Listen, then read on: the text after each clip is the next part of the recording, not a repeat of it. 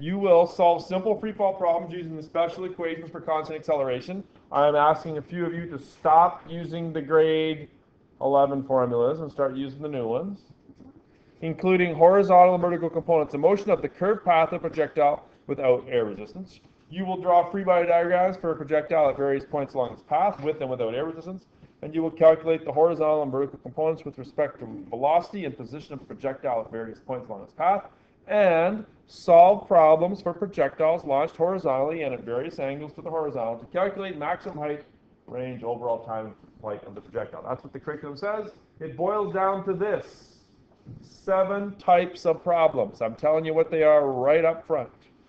There are 7 types of problems. They are horizontal ground, straight up. Basically, you've done those in grade 11 in the gravitational fields units. Straight up, straight down. There is horizontal ground at an angle, which is 2-dimensional. I threw a guy out at second base type of problem.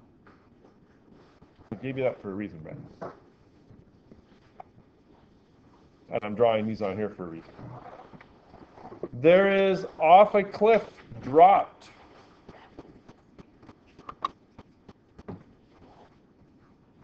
Which is basically a grade 11 kind of question.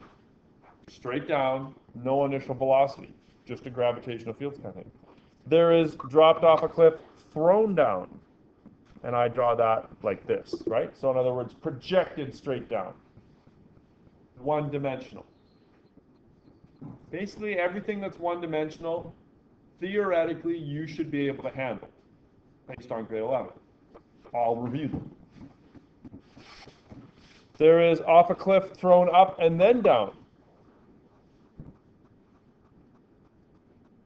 which is up and down, still 1-dimensional. Then there is off a cliff, projected horizontally, which means like this. Think of the movies driving a car off a cliff.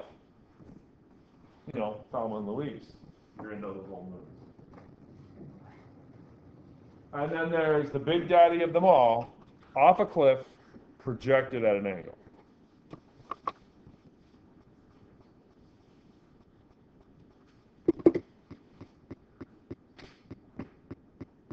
There will be at least one of each on the test.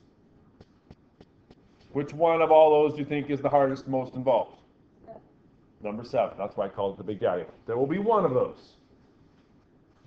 Probably one of these, one of those, maybe some of them there might be 2. They're all basically the same idea, which is what I'm going to introduce you to today. Okay? It's really the same thing, just sort of bits and pieces of various different sort of parts. Okay, so I'm going to introduce you to projectile motion today. Starting Monday, basically how it works is this. I do this, the introductory stuff today, the theory, and then 3 days of sample questions, about 2 labs, time for a test. Pardon me? This is the theory part today. Okay, that's it. 1 day of theory. There's really not a lot to it. I have to kind of drag it out to make it worthwhile. Okay, so after this, you're going to draw horizontal and vertical velocity vectors for a projectile at various points along the path, just like it said in the outline, and calculate horizontal and vertical components, which you already know how to do. So earlier we discussed vector quantities of velocity and acceleration. Since only horizontal and vertical motion was considered, we did not need to know about vector addition or the techniques of vector resolution. But for objects projected at angles other than straight up or straight down, we do. So we are now moving into 2-dimensional motion, just like the gentleman landing in the water. A projectile is any object that is projected by some means and continues in motion by its own inertia, no longer a force, just flies through the air with the greatest of ease. A cannonball shot from a cannon, a stone thrown into the air, a ball that rolls off the edge of a table are all projectiles. These projectiles follow curved paths that at first thought seem rather complicated. However, these paths are surprisingly simple, and that is true, surprisingly simple when we look at horizontal and vertical components of motion separately. FAX, FAY. Actually, I guess it would be Vx and Vy, just velocity, no forces. The horizontal component of motion for a projectile is no more complex than the horizontal motion of a bowling ball rolling freely along a level bowling alley. In other words, moving at a constant speed. Carter, we haven't even started the unit yet, barely, and you're on your phone already. If the retarding effect of friction can be ignored, the bowling ball moves at constant velocity. It covers equal distances in equal intervals of time. Just like in grade 11, I just did it this morning. Remember the ticker tape stuff? I don't know if you guys, some of you maybe missed it when I was away. The ticker tape stuff where the ball, the little dots are equally spaced, right? Why is it moving at a constant velocity? Or how can you tell it's moving at a constant velocity? The dots are equally spaced. That's a time-lapse kind of thing. It covers equal distances in equal intervals of time. It rolls of its own inertia with no component of force acting in its direction of motion. Once you let the bowling ball go, it just keeps on going, right? Newton's law. It rolls without accelerating. The horizontal part of a projectile's motion is just like the bowling ball's motion along the alley. And allow me to grab a tennis ball. Oh, sorry, Dan. I'll get you one.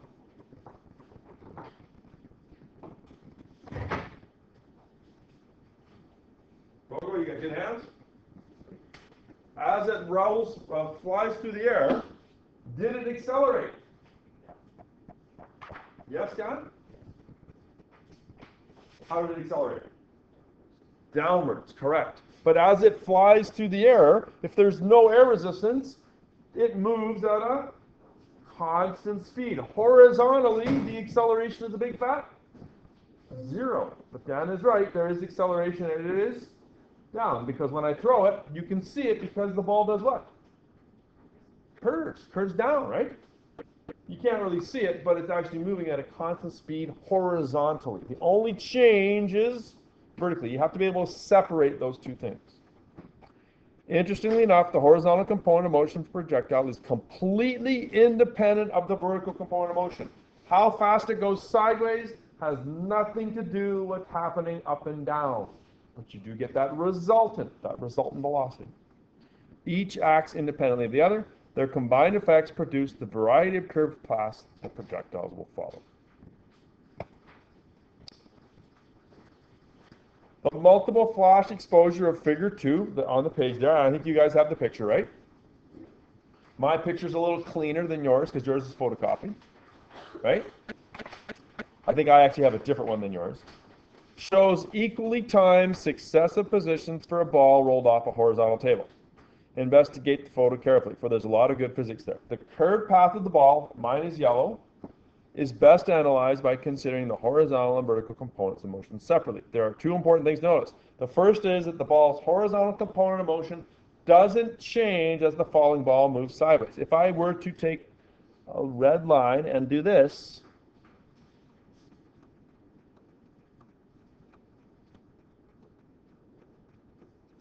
what is the distance between those red lines? Same, increasing, or decreasing? The same. I drew them pretty quick, but more or less they are the same. Is it speeding up sideways? It is not. It is moving sideways at a constant speed. The horizontal component remains constant. The ball travels the same horizontal distance in the equal times between each flash. That's because there is no component of gravitational force acting horizontally. Which way does gravity act? Only down. No force sideways, other than air resistance. Gravity acts only downward, so the acceleration of the ball is downward. The second thing to note from the photo is that the vertical positions become further apart with time. The distances traveled vertically are the same as if the ball were simply dropped. So in other words, if I take these red lines and I do this, and I'm starting at the bottom for no real reason, you should see that these lines are actually getting, as you go down, they're getting farther and farther apart. How come? Speeding up. How come? Gravity acts down. But did you note that the downward motion of the ball is the same as that of free fall? The red one is just dropped. And you will see here by the white lines, the balls are perfectly in the same locations. It doesn't matter how fast it's going sideways, it still falls down at the same rate. Does that make sense? Doesn't matter how, it's sort of counterintuitive, right? Most people don't think of it. Let's get a clicker. Where are the clickers? Are they sitting out? Do you see them? Here they are. There's a few clicker questions here. Come get a clicker. Go for a little walk. Wake up. The question is, at the instant, a horizontally held rifle, so someone standing there holding a rifle, is fired over a level range, so flat surface. A bullet held at the side of the rifle is released and drops to the ground. So rifle, bullet in the other hand, right? Gun is fired at the same time that the bullet is dropped. Which bullet? The one fired downrange, the one that's fired out from the rifle, or the one dropped from rest, the one that's just here, strikes the ground first? Go ahead and answer. A, B, C, or D. Which bullet? The one that is fired from the gun, or the one that is dropped, hits the ground first? Fired from a rifle.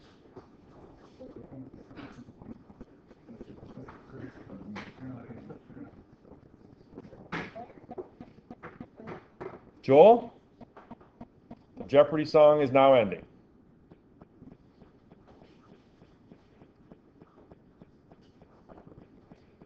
Did I answer this question already for you? Please tell me you got it all right.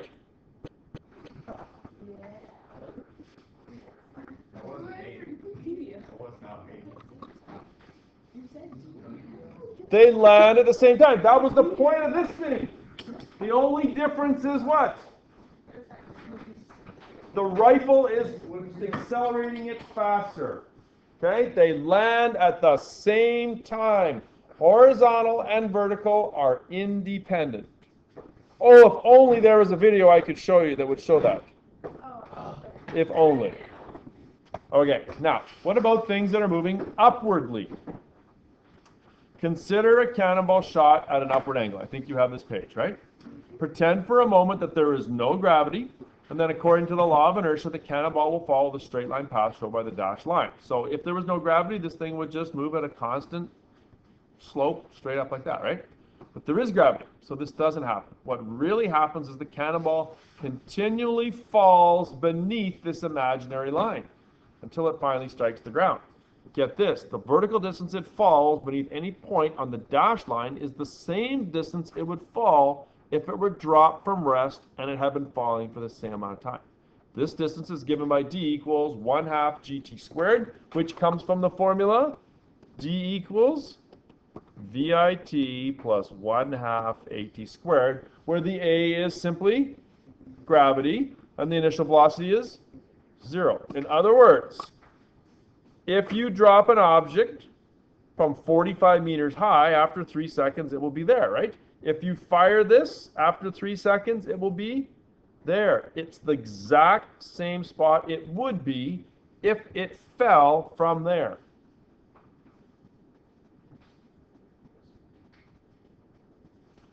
We can put this another way. Shoot a projectile skyward at some angle and pretend there's no gravity. After so many seconds t, it should be at a certain point along a straight line path. Because of gravity, it isn't. Where is it? The answer is it's directly below this point. How far below? 5t squared meters, or 1/2 of 9.8 or 4.9 t squared.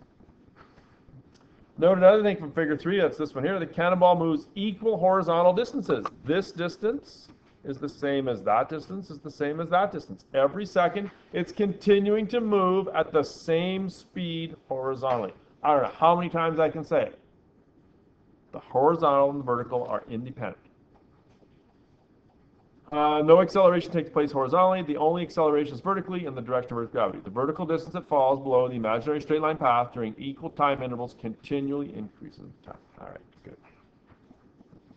Figure 4 shows vectors representing both horizontal and vertical components of velocity for a projectile following a parabolic path. This was one of the outcomes. Notice that the horizontal component is everywhere the same and only the vertical component changes. I'm going to do it in different colors. In blue, horizontal.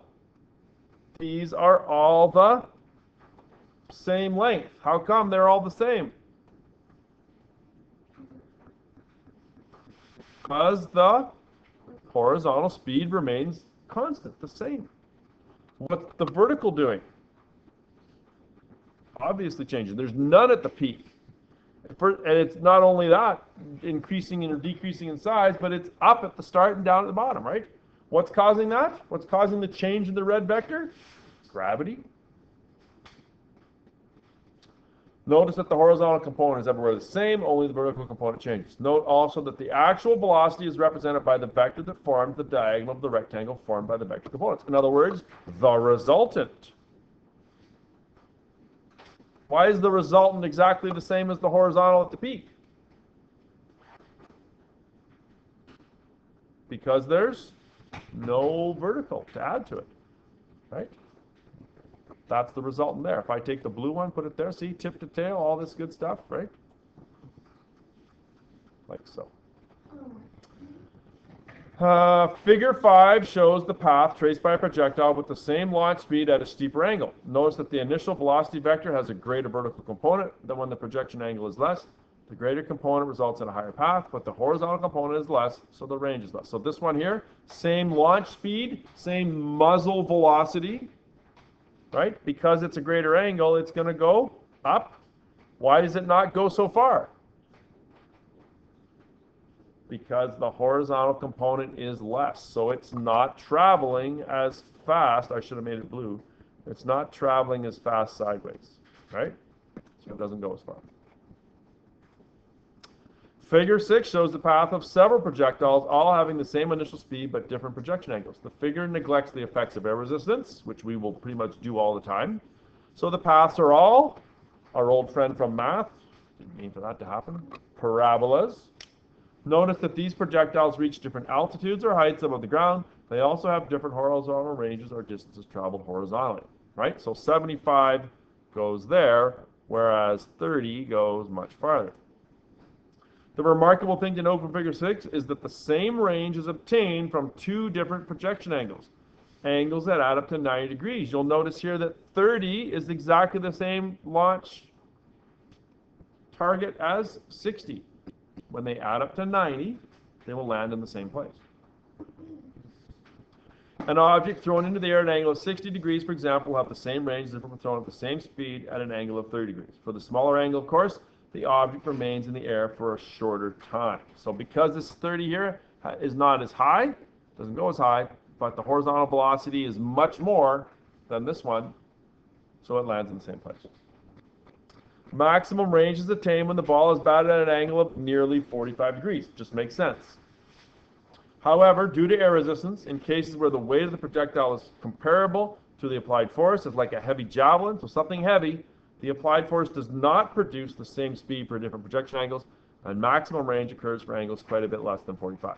If you are a golfer, you will know that most golf balls go up like this and then eventually do what? Sort of come down flat. That's what you try to do when you're close to the green, right? So I've heard, Carter, yes. Sometimes to the right or to the left. Yeah. So here's the questions.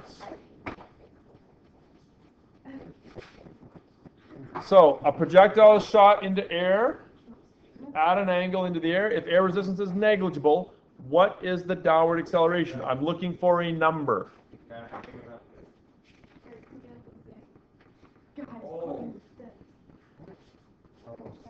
I'm looking for the number. A projectile is shot at an angle into the air. If air resistance is negligible, what does the word negligible mean? So small that we don't worry about it. Kind of like my hairstyle. What is the downward acceleration?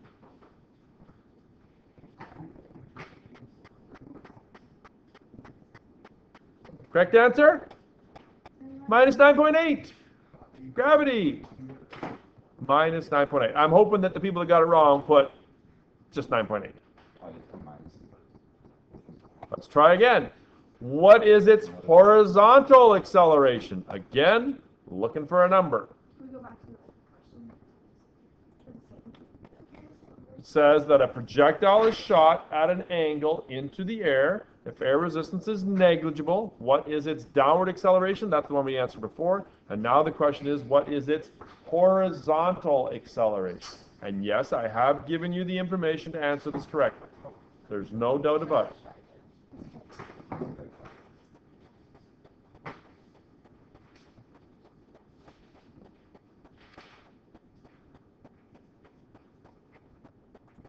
Come on, you guys.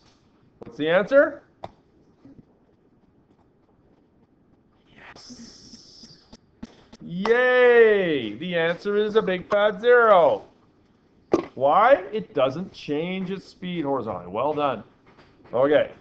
At what part of the path does the projectile have its minimum speed? When is it going the slowest? At the start? The end? The peak? Or is it the same throughout? Overall minimum speed. Actually, it should probably say... no, maybe that's why it's yeah. So I'm not worried about positive or negative. That's right. I'm just worried about actual speed. No, it means at lunch, not 10 minutes before lunch. At lunch.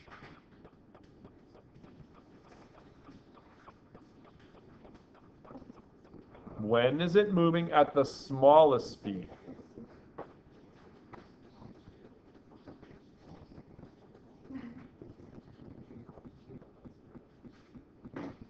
Start and peak, same throughout. Joel, the Jeopardy song is ending. Correct answer is C, at the peak. A little harder. Why at the peak? Exactly. The horizontal component, let's say the horizontal component is 2 meters per second, right? At every other point, there's a vertical that's increasing that. The overall speed here might be 3. Here it might be 2.5. Here it's only 2. There is no vertical to add it to. If air resistance is small enough to be negligible, a projectile will rise to its maximum height in the same time it takes to fall from the height to the ground. In other words, the time up is equal to the time down. This is because its deceleration by gravity while going up is the same as its acceleration by gravity while going down. The speed it loses going up is therefore the same as the speed it gains while coming down. So the projectile arrives at the ground the same speed it had when it was projected from the ground. You always see those guys in some far-off country, some rebel running on a horse, got a gun, he's shooting it in the air. How fast is that bullet coming down? Same speed as it left the gun. Without air, without wind, it's coming down right at him, same speed. He might as well put the gun right to his chin. If you're going riding on a horse, don't stand in one place and shoot guns in the air. Don't shoot guns in the air. If a projectile is projected fast enough so that its curvature matches the curvature of the Earth and it's above the atmosphere so that air resistance does not affect its motion, it will fall all the way around the Earth and become an Earth satellite. And we will deal with this when we deal with uniform circular motion. What I'm saying there is this. If this is the Earth and you can project it fast enough that it falls and matches the curvature of the Earth, it will simply continue falling forever. And I'll deal with that in that unit. I showed you the big slide, right? Shelby said it's fake.